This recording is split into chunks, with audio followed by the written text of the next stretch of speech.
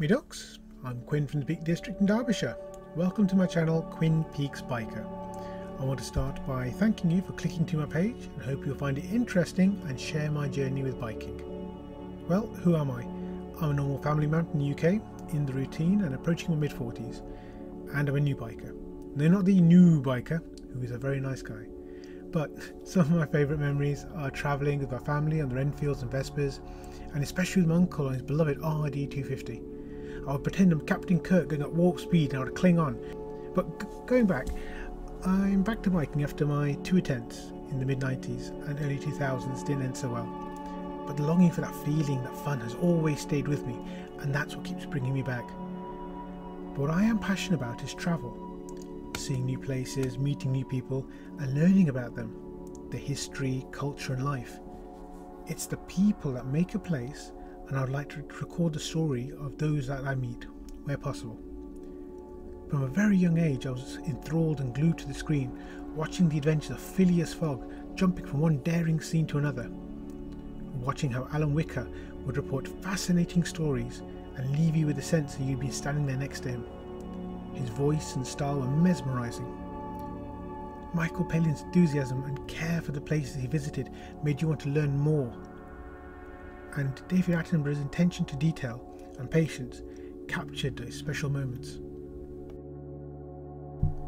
I had the opportunity to live and work in South America for a few years. It was life-changing and a very, very special time for me. I did at this time get to ride trails again on a borrowed bike. The travel experience was exactly what I've been looking for all this time. The motorbike allowed me to explore, gave me flexibility and the security, but let me live by being in the place. It was perfect. And then I crashed out badly a second time, writing off the bike. It was over. I didn't think I would ride again. Since my life changed, responsibility had grown many times over, I accepted I'd had my time and now was a new era. But the emptiness, that longing, that space just grew and grew. For over a decade and a half I just got on with it and tried to do the best job I could. I satisfied myself by reading books by Ted Simon, Sam Mannikin, Ellsworth Beard, and while watching the shows like The Long Way Round at every opportunity. With the advent of YouTube, I further indulged myself, travelling with the incredible Mondo Enduro, two-wheeled review around Europe on his 125 and then around South Africa. Gnarly Schumacher of Itchy Boots from India to Europe and beyond. Somewhere else tomorrow. The world's fastest man around the world, Nick Sanders, 31 days, 21 hours, incredible. The crazy Ed March on his C90 adventures. They're even crazier sidecar guys. And Mad TV's trip from London to Sydney. The incredible Lyndon Poskett really inspired me. I even got his mesh adventure spec jacket, and of course, just so many more TV, incredible channels. Then in January 2020 I fell seriously ill. After I came out of the hospital I felt very lucky, like I'd been given another chance. I had one thought that had persisted throughout my time there and before, that world trip. I was watching many shows again and again but they just didn't satisfy me anymore. Those plasters on a sinking boat just were not enough. So I pushed to make a change. I decided I would stop making excuses, stop listening and believing to what I was told that I couldn't do, and I jumped in. Well, they do say third time's a charm. So I did my CBT, I got my L plates, I bought a bike and I started riding.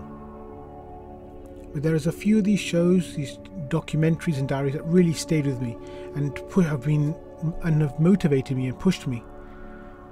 The first I would say is Richie Vida, who's also from Derbyshire. In fact, he just lives a few miles away. For the first time I saw a local, someone like me where I'm from. There was another person from Derbyshire who was having these adventures, going across America, having these travels. If a fellow Derbian could do it, then so could I. Bruce Smart, aka Teapot One. Apart from his round the world trip and the innumerable challenges that he had, which are a feat in itself, it's his line: look after those you love, but live your life. These words from his mother are sage advice and really stay with me.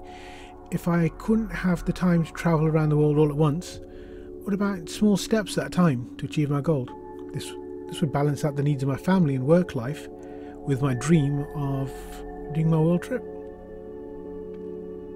Nathan Millward, or Nathan the Postman. Nathan has made an epic journey that I'm drawn to watch again and again. But there's a particular moment in his second leg across America that really stays with me.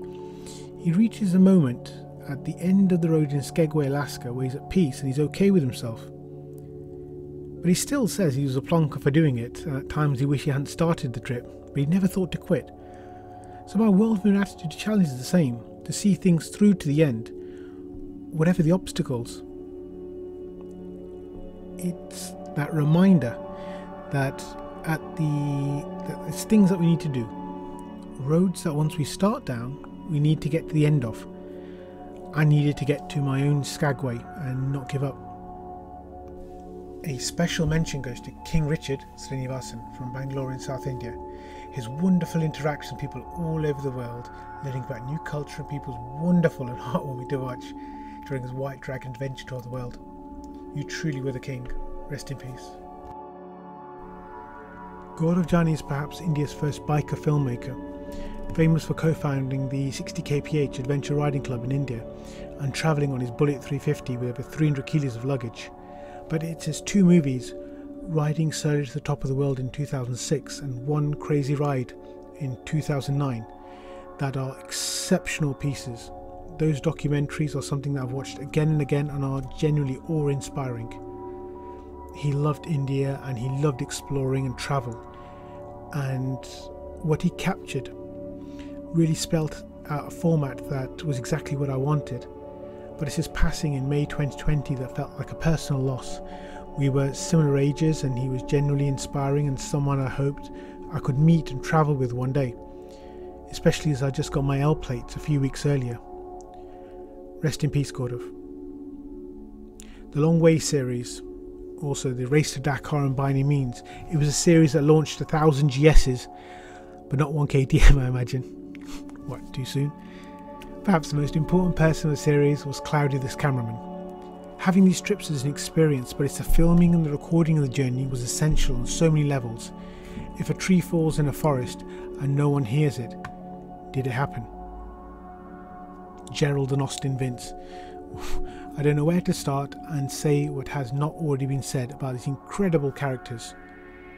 They are my heroes. Austin has a very infectious enthusiasm and is always encouraging people to do their trips and just get out there. His energy and pure love of two wheels draws you in, and he has amazing can-do uplifting attitude, and he made me believe that I can do it too. Austin's Adventure Film Festival has also been a source of inspirational world travel documentaries. Simply, his contribution to the travel world is staggering. Last but not least, my mate Jeff, or Guru Jeff as I sometimes call him, is someone I've become friends with over the past 2 years. He rides bikes, so he must be a good guy. But really, he's really very encouraging, giving and generous. Solid and dependable as Cornish granite is Jeff. I've been saying for a while, oh, what about this trip? That'd be only interesting if he did that. Oh, what about that route? That would be an adventure. I think Jeff got fed up and told me to go start a YouTube channel and do it myself. So I did, and that's why I'm here. With the push and encouragement of my daughter, good old Guru Jeff, and my friends. But really, if you do see Jeff, look after him.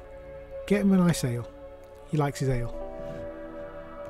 Almost all the shows and people I've mentioned and spoken about were on YouTube. It's a way that I could record my own experiences and share them. I would like to prove that I can do it, and that normal folk who take things up later in life, starting from scratch, can make a go, and success of it. Anyone, irrelevant of what you do, where you come from, or what you look like, or your ability, you can still dream and try to break out that mould. Age and responsibilities are not a handicap, they're assets. Well, what are my plans for the channel? Well, my primary aim is travel, and I will let the channel find its feet. I myself have a lot to learn, and my full license yet to pass. But ultimately, it's to record my journey with motorcycles, how it grows and develops. And yes, Jeff, just for you, there will be a Calamity Quinn counter. As long as I have the support of my generous family, my friends, and you, my companions. One day, I hope we'll be able to say we've travelled the world on two wheels together. a very rough outline of what I like to do in the short term. This year in 2021 I like to do some UK trips, some that I've already done already. Until 2 weeks ago I'd never been south of Bristol, I'd never seen the Cotswolds, I'd never seen Land's End, I'd never seen Stonehenge or Tintagel. There were big things on my list and I've already made that, and I've been lucky enough to have those things, see those things. I've never even seen the British seaside in many years. Next year in 2022 I'd like to circumnavigate the Iberian Peninsula and maybe see the Alps. The year after, make a trip to India, and ideally, all going well, ride back from India to my home in Derbyshire from my granddad's village in Punjab in India. There are many more trips on my bucket list, but I think this is plenty for now. Thank you for listening. Please comment and subscribe, share your thoughts, ideas and suggestions. I look forward to sharing my journey with you, my friends. Take care, ride safe and stay curious.